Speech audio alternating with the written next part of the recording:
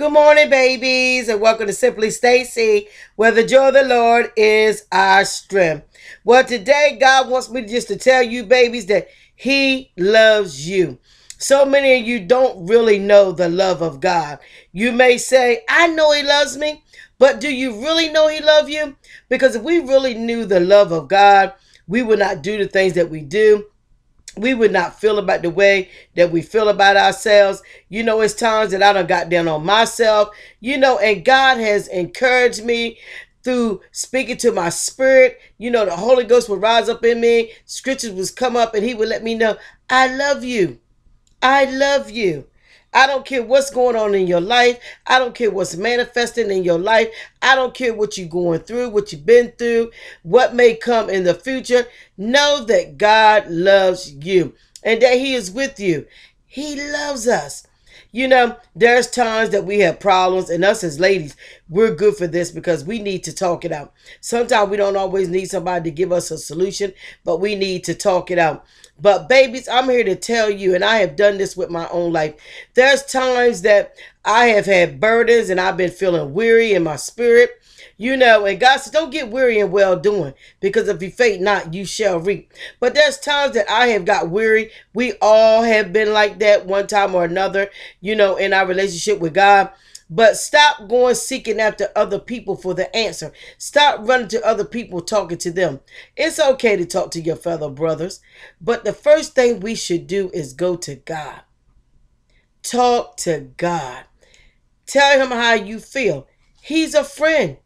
He's sticking closer than a friend. That's the word. So babies, go to Him first. Seek ye the kingdom of God and His righteousness, and everything else will be added unto you. Go to God first. And I had to learn this in my life. It's an unconscious thing. It ain't something that you're doing intentionally. But we have to realize that when problems arise, we don't always think about God first.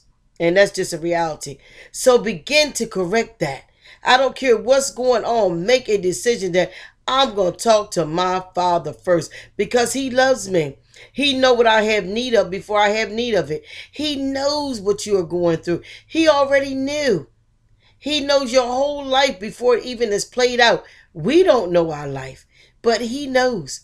But seek ye first the kingdom of God and His righteousness, and everything else will be added unto us. Revelation, knowledge, understanding, love, joy, peace, happiness. Everything else will be added unto us.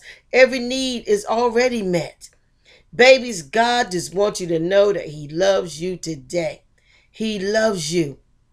He loves you. I don't care what's going on in your life, babies. Know that the Father loves you. He loves us. That unconditional love. Don't beat yourself up, because God is not beating us up. No matter what mistakes we might make, God forgives us. The devil will use man to speak out of his mouth. He said the enemy is the accuser of the brethren. Well, he uses people to accuse you, to bring up your past, to bring up things that you just did the last second ago. But God does not.